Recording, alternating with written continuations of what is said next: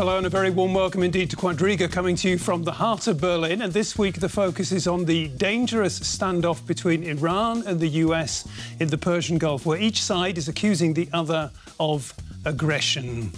Tension rose in July when Iran seized a British tanker. The US and the UK are both stepping up their military presence in the region, but Europe, or at least continental Europe, is refusing to get on board the US-led naval mission and is instead continuing to put its faith in the nuclear deal struck with Iran in 2015, which President Trump withdrew America from last year. So our question this week here on Quadriga is: Iran crisis, Europe on the sidelines? And to discuss that question, I'm joined here in the studio by Fathollah-Nejad, a Middle East expert with think tanks like the Brookings Institution and the German Council on Foreign Relations. He argues that the big challenge is to transcend two equally simplistic perceptions of the Islamic Republic: Europe's tendency towards glorification and Washington's penchant for demonization. Also with us is Posener, a regular commentator for the Berlin-based daily Die Welt. He believes that Europe is on the front line of Iran's aggression. If we choose appeasement, he says, we will pay dearly for our cowardice. And a very warm welcome too to Ulrike Herrmann, who's a business journalist with another Berlin daily, the Tageszeitung, or the Taz as it's also known. And Ulrike argues that the oil price is not rising. The economic indicators suggest that there is no real Middle East crisis on the horizon. I'm very surprised by that. You know, there's so much evidence that the situation is tense and getting tenser, and you're acting, Ulrike, as though it's all going to blow over sometime very soon. Well, I'm not saying that the markets are always right. They might, no, perhaps they are too lazy to recognize the danger. But it is interesting that in the middle of such upheaval politically, there is still so much calm when it comes to the markets. And so apparently the traders think that there's nothing going to happen, because otherwise the oil price would rise, because 90% of all the Middle East oil, or the Gulf region's oil, is being transported through the Strait of Hormuz. Mm-hmm. So apparently they don't really see... What do you say to all the Germans who are talking about a sense of déjà vu? They're talking about the provocation, the counter-provocation, the non-verifiable claims that are being made by each side. They're saying that it feels so much like 2003 and the Gulf War back then. Yes, probably. But, you know, the biggest mistake ever made by the US in this region was exactly this war against Iraq. And I can't imagine them repeating this very big mistake, because by destroying the Iraq, they somehow pushed Iran into the position that it has now. So I don't really think that the Americans are keen on having another war going. And last point is that problem really is that Trump starts so many conflicts. He's got a conflict with China going on. He's got a conflict with his own Fed.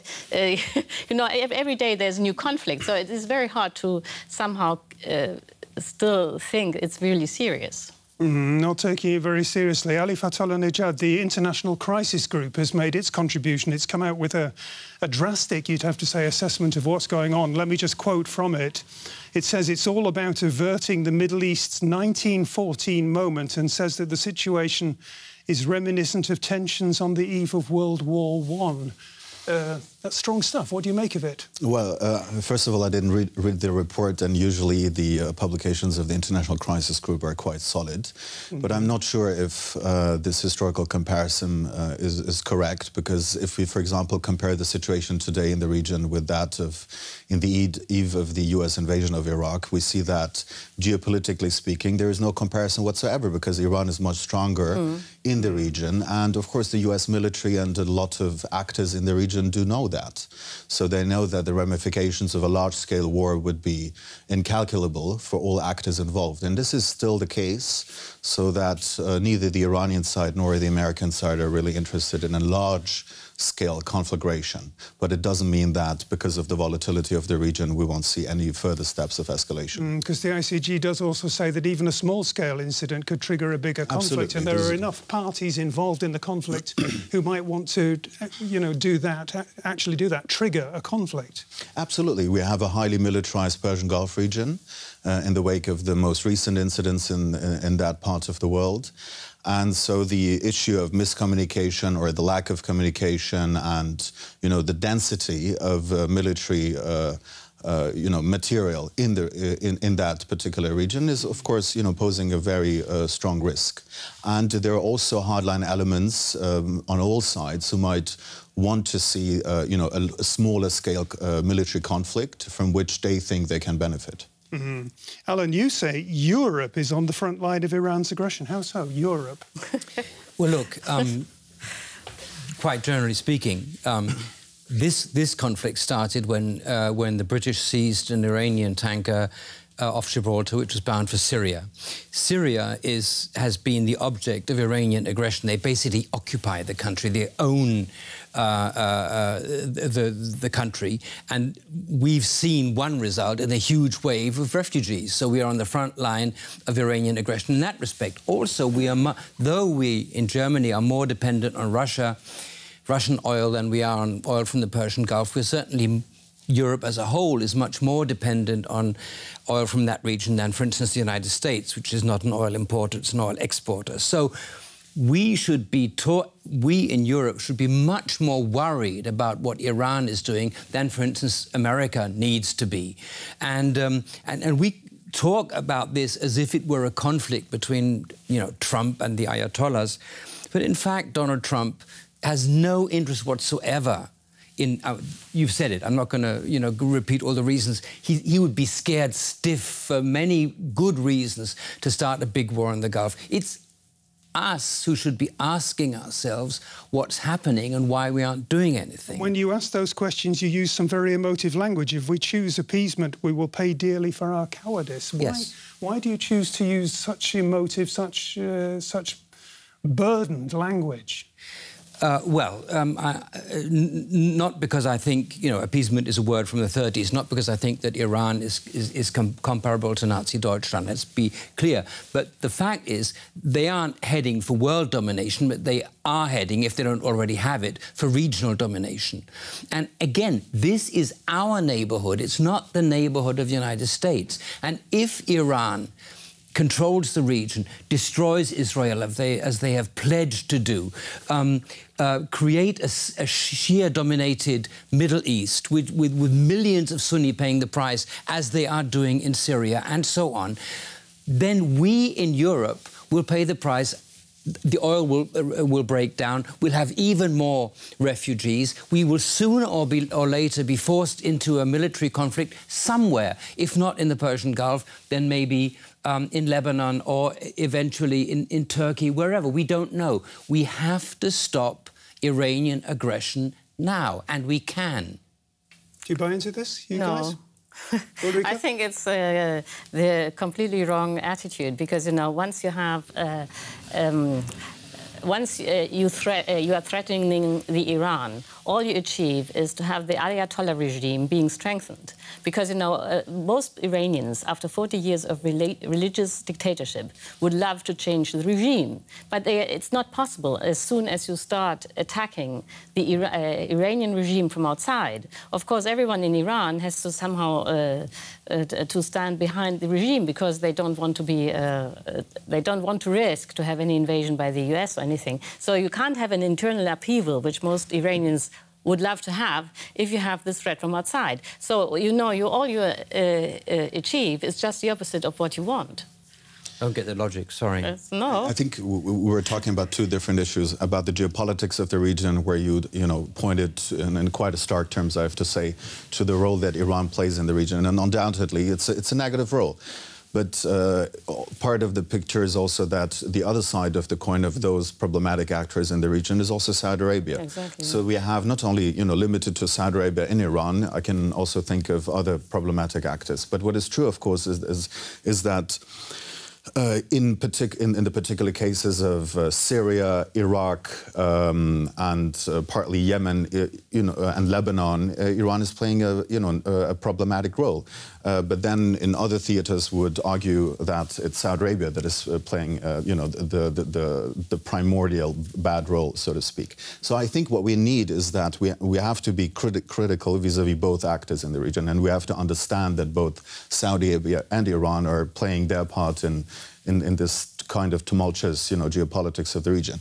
The other question is, how do we devise any kind of Iran policy that is not strengthening the regime, exactly. That is not producing the kind of dynamics that you have laid down? So what we've been seeing a decade ago is that the crippling sanctions regime, imposed by the Obama administration, of course, has, weakened civil society and strengthens those political economic actors within the regime who have privileged access to resources, and then, can thus externalize the cost of sanctions onto the civilian population. So we see a similar dynamic right now.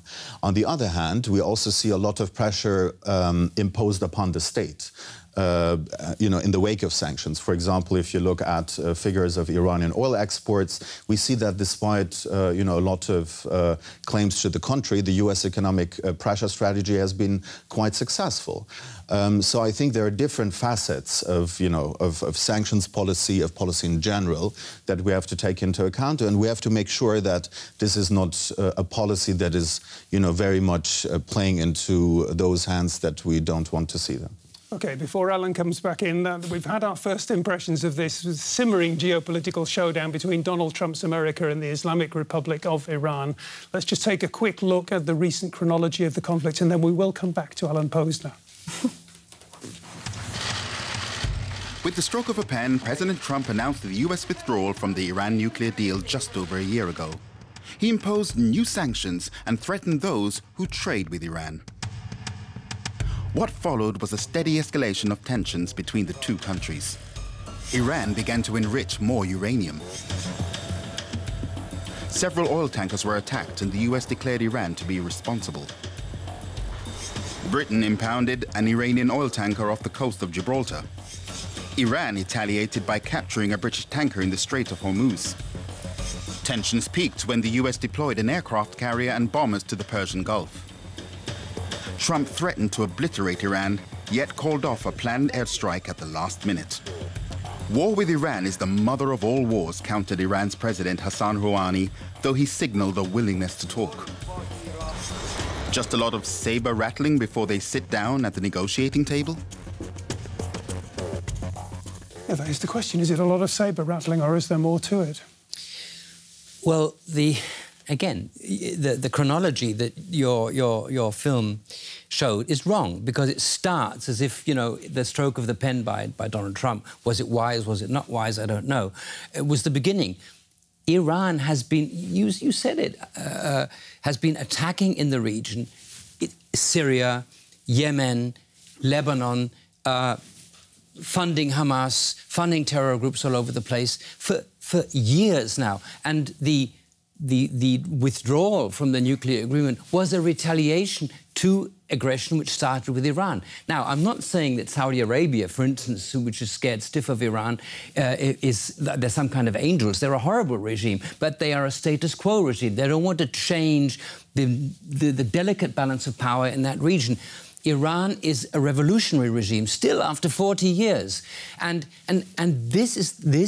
they cannot be allowed to completely destabilise. Well, I mean, they've already succeeded, but to go on destabilising the region. Point made, point taken. Posener, I mean, Saudi Arabia doesn't have to be a revolutionary regime in order to, rain Yemen with bombs, right? So I think in terms of... They're reacting to the Houthi aggression, and they're funded by Iran. Everyone knows that. But everyone also knows that in terms of Iranian involvement in the region, Yemen is on a different category than Iran when it comes to Iran's involvement in Syria and Iraq. I mean, when it comes to Yemen, the prime culprit is, of course, Saudi Arabia. So I wouldn't conflate those two cases. Although, the Houthis are supported by Iran without no doubt. Before you two continue your own personal tit for tat here, Ulrike, I thought the nuclear deal signed in 2015 was a triumph of diplomacy. Yeah, it was.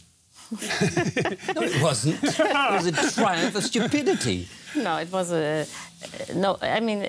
One second, a triumph of stupidity in one sentence, and then we'll let Ulrike because come the back deal in. said Iran can have a nuclear bomb in 10 years. All the mullahs had to do was to wait. Now, if that's a triumph of diplomacy, then the Munich agreement was... I mean, come on.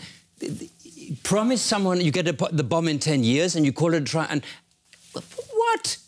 Well, the idea was to prevent Iran from enriching the atomic material for the bomb, so it was very effective. And the hope was that once you reduce the pressure on the regime, that this democratic change that was to evolve would somehow be possible. Now that you...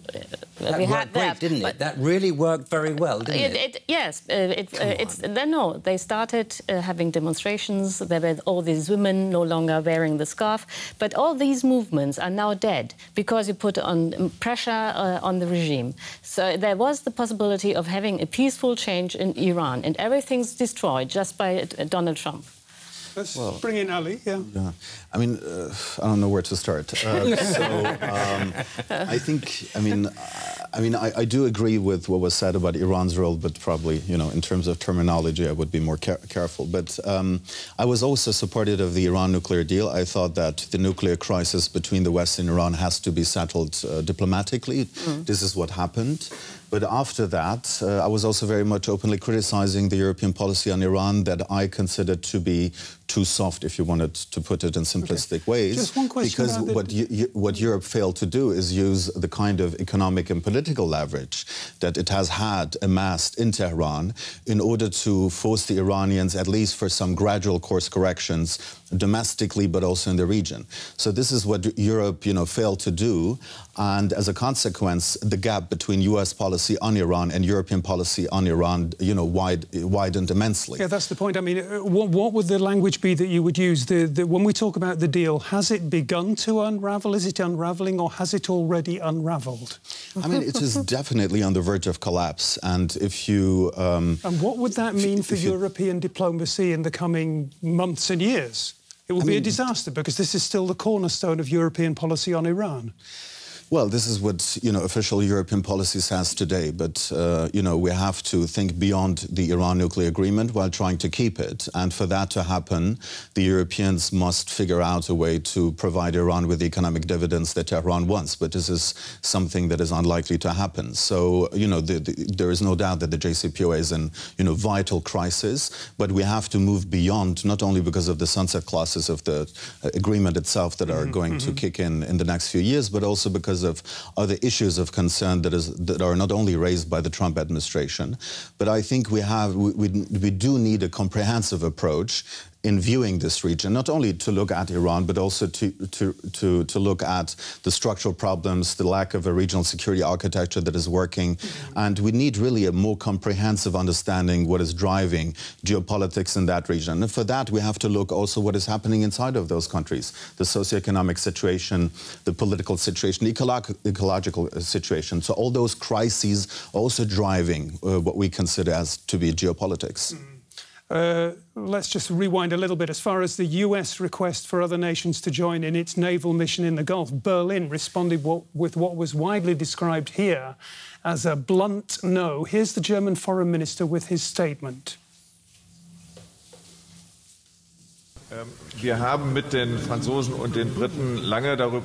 Together with the French and the Britons, we discussed at length what such a mission could look like.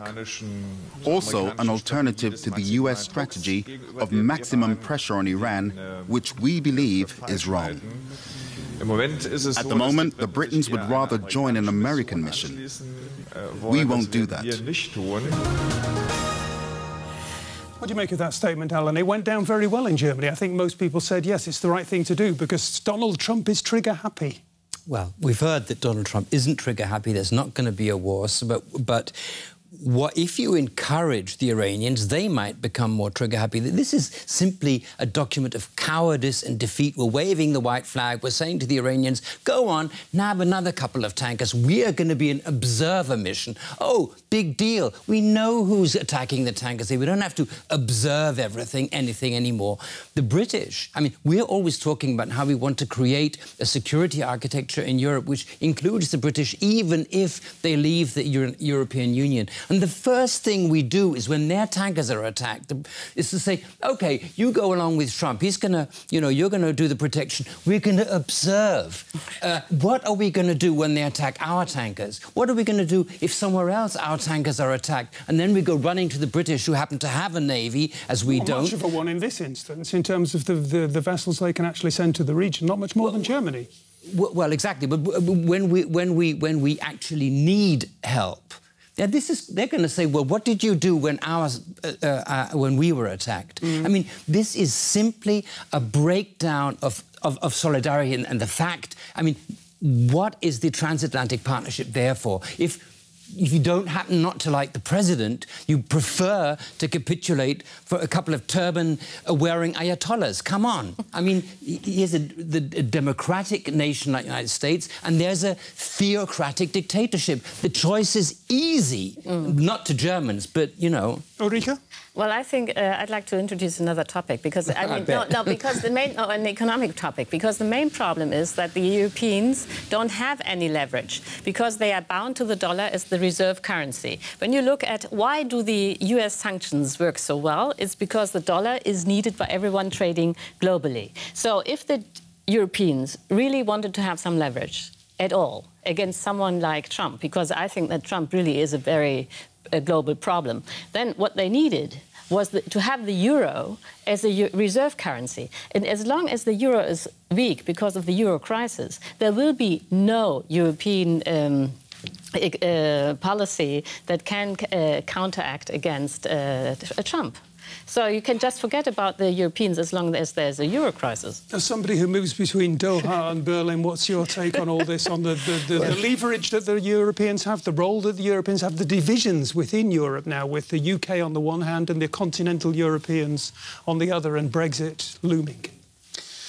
Well, I think that what we've been seeing over the past few weeks and months is that not only have there been signs from the Trump administration side that they're openly, willing to talk to the Iranian side, but also vice versa. We have seen signals of, or the Iranians basically testing the waters in terms of how far they can go in terms of negotiating and what to negotiate about.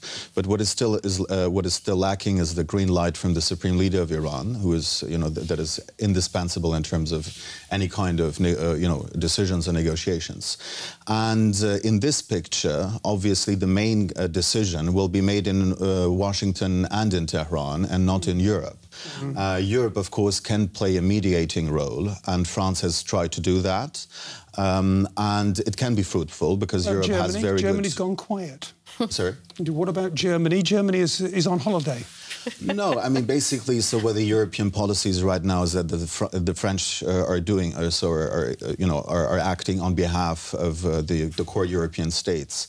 And the French are, quite also sharing the kind of concerns of the U.S. administration in terms of Iran's regional policies, much more than the German government, actually. So because of that, actually, France could, play a hopeful role. But then again, it's not up to Europe. Alan, your newspaper has been criticising Frau Merkel for being inactive in forging a proper alliance with the E3, the Brits, the French and the Germans. Well, and my paper's right. I mean, we have this crisis. Everyone's talking about war. We don't believe there's going to be a war, but the people are worried, and the Chancellor is silent, reading a book about Shakespeare in her summer holidays. Interesting, by the way, a book on the tyrant, how to deal with the tyrant. And the point is, Shakespeare proves the only way to deal with the tyrant is to topple him. Be it Macbeth, be it Richard II, be it the supreme leader of Iran. This guy is a danger to the world. Well, but I can just repeat myself. It was just the same kind of analysis that led 2003 to the topplement of Saddam Hussein in Iraq, and it was really a major mistake. And I think that you should not somehow always think that whenever you feel disturbed by someone else around the globe, that you should start a war. No one's talking about starting a war or feeling disturbed by someone. What I'm saying is we have Iran is aiming for regional hegemony and for regional destabilization, and that will destabilize Europe. It's already started. But this is what I mean, we don't have to be myopic. I mean, Iran is not a stabilizing force in the region, but nor is, Saudi Arabia, nor is sometimes Israel. So we have, nor is sometimes Turkey, for that matter. So we have to take a comprehensive approach in order to be able to solve this perennial crisis that we have in the region. If we keep on, having... I mean, if the choice will be between a military regime change policy a la neoconservatism in Iraq or authoritarian stability policy that Europe likes to do with all kinds of dictatorships in the region, those are two bad choices. So we have to figure out something, beyond that. Agreed. Okay, Agreed. That is where we're going to have to leave it there. I'm very sorry. I'd love to have more time. Great discussion. We've been talking about the Iran crisis, Europe on the sidelines. It looks a little bit that way. Thanks for joining us. Come back next week. Until then, bye-bye and tschüss.